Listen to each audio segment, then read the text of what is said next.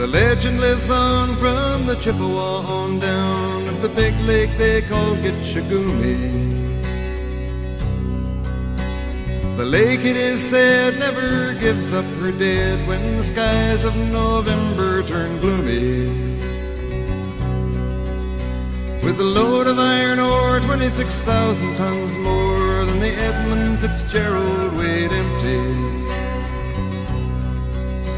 That good ship and true was a bone to be chewed when the gales of November came early. The ship was the pride of the American side, coming back from some mill in Wisconsin. As the big freighters go, it was bigger than most, with a crew and good captain well seasoned, concluding some terms with a couple of steel firms when they left fully loaded for Cleveland. Then later that night when the ship's bell rang, could it be the north wind they'd been feeling?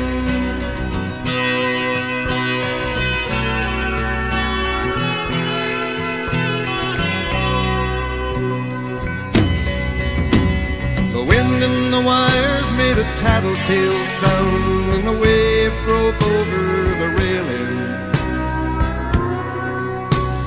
And every man knew, as the captain did too, 'twas the witch of November come stealing. The dawn came late and the breakfast had to wait when the gales of November came slashing.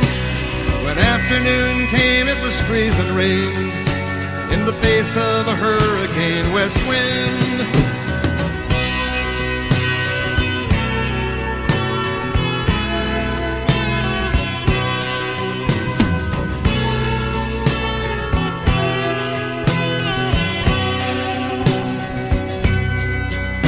When supper time came, the old cook came on deck saying, "Fellas, it's too rough to feed you." At 7 p.m. a main hatchway caved in. He said, "Fellas, it's been good to know ya." The captain wired in, he had water coming in, and the good ship and crew was in peril. And later that night when his lights went out of sight, came the wreck of the Edmund Fitzgerald.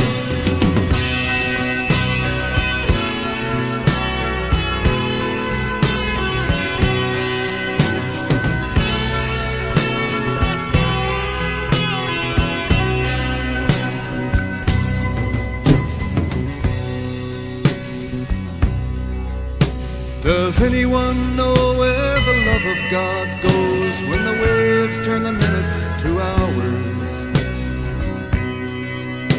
The searchers all say they'd have made Whitefish Bay if they'd put 15 more miles behind her. They might have split up or they might have capsized. They may have broke deep and took water.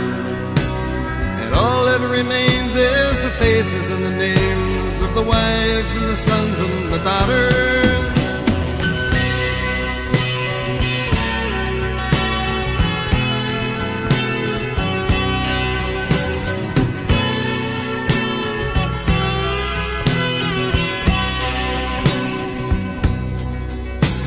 Lake Huron rolls Superior sings in the rooms of her ice water mansion.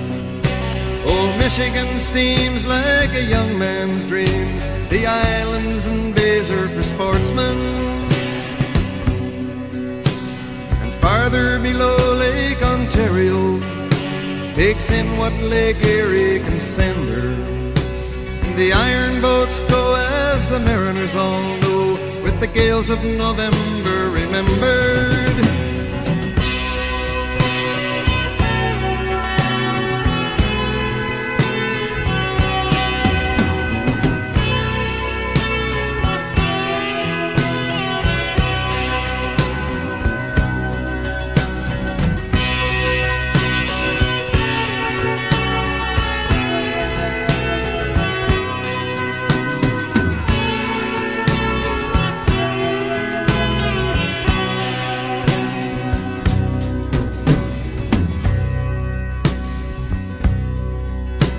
In a musty old hall in Detroit they prayed in the Maritime Sailors' Cathedral. The church bell chimed till it rang 29 times for each man on the Edmund Fitzgerald. The legend lives on from the Chippewa on down of the big lake they call Gitche Gumee. Superior, they said, never gives up her dead when the gales of November come early.